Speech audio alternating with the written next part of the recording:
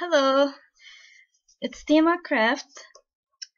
بدي أعمل هيدا الفيديو عشان فرجيكم كيف تعملوا ألوان تلونوا mugs بهالشكل هيدا الكاب painting اسمه marbling or marbling on mugs.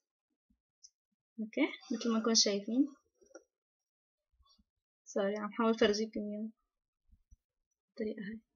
اوكي حتحتاجوا مج لونه أبيض يكون سادة عشان الألوان تبين. اوكي مي بباكي، الباكي يكون بلاستيك وعشان حنوسخ نحن بالألوان، والمي اللي بقلبه تكون شوي فاترة وجاية من القنينة أو من قنينة شرب، مش من قنينة الحنفية أو المي تاع التغسيل. بدكم تكون مي شرب عشان ما يكون فيها كيميكالز ممكن يأثروا على الألوان اللي حنحطها في قلب المي. كمان رح نحتاج مناجير or nail polish. البراند اللي أنا عم عوزه هون هيدا اسمه سالي هانسن براند. هيدا water based، معناته انه بس تحطوه بقلب المي حيفلش او حيمشي بالمي ليعمل معنى الرسمة. اوكي هلا انتو فيكم تجربوا انواع تاني من النيل بولش، بس انا لقيت هيدا اكتر شي مناسب للي حاعمله. كمان حنحتاج التوث بيك عشان نرسم قلب المي الديزاين. اوكي بفضل يكون عندكم اكتر من شي 2-3 توث بيكس بس على حد. اوكي هيدول اللونين اللي انا حعوزهم. فيكم تعوزوا لون واحد او اثنين او ثلاثة مثل ما انتم بتحبوا.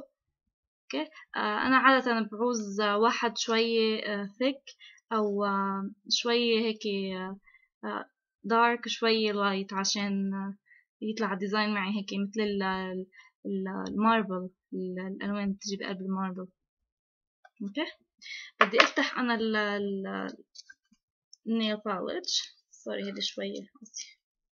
اوكي حافتحهم بس ما حافتحهم هيك، بقى خليهم هيك عشان بدنا نشتغل بالماء كتير بسرعة، وبس نشتغل حتشوفوا معي بدنا نحاول ما ينشف النيل باليش بقلب الماء. اوكي حبلش حط اول دراب، تاني دراب، هحط تاني دراب بقلب الازرق هون. اوقات ما بتنزل معي بنزلها.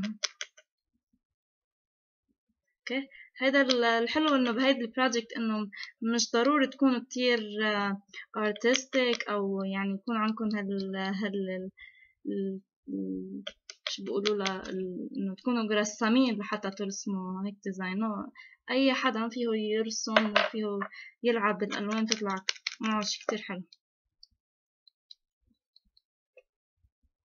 اوكي شايفين كيف النيل بولش عم يمشي بالمي؟ هيدا اللي كان قصدي فيه، انه مش كل الانواع من النيل باليش او من المناجير رح يمشي بالمي. في منهم بيلاقون بيكونوا كتير سماك، بينزل النقطة ما بتفلش. اوكي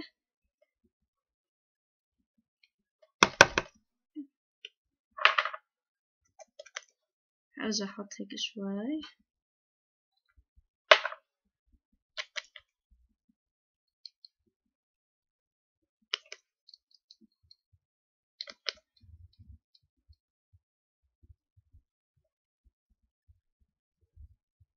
اوكي انكم شايفين شي كتير حلو.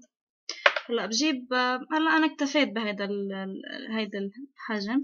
حجيب النيل توث بيك، بحاول ما بطلع لبرا عند المي، لا يكون اللون شوي هيك قريب من تاني لاير. بعمل هيك وردة حلوة. اوقات بيمشي معنا النيل باليش نحاول ما كتير نساوي عليه لانه بكون عم ينشف. اللاير اللي بتكون كتير لبرا بكون بلشت تنشف، سو بدنا نشتغل باللي جوا اكتر شي. اوكي انا بعد عندي وحدة فيني افتحها بالشكل. بدي شوي هيدي طلعها شوي لبرا. اوكي هلا بتجيبوا الفنجان بتحملوه يكون شوي هيك مش انه جاي 90 degree، شوي هيك تلتق. نزلوه بالماء وطلعوه بسرعة مثل ما انكم شايفين. ديزاين كتير مهضوم وكتير هيك ناعم مثل ما بقولوا.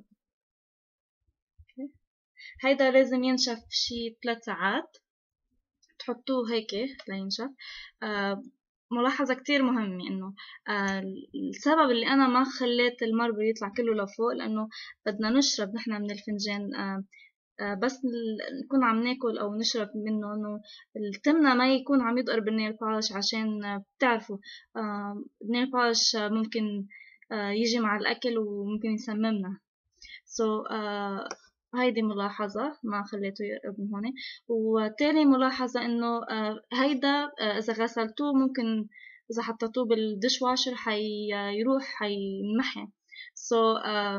recommendation كتير حلو إنه فيكن إذا حبيتوا ديزاين كيف تخلوه تحافظوا عليه، إنه ترشوه بالشي اسمه varnish سبراي.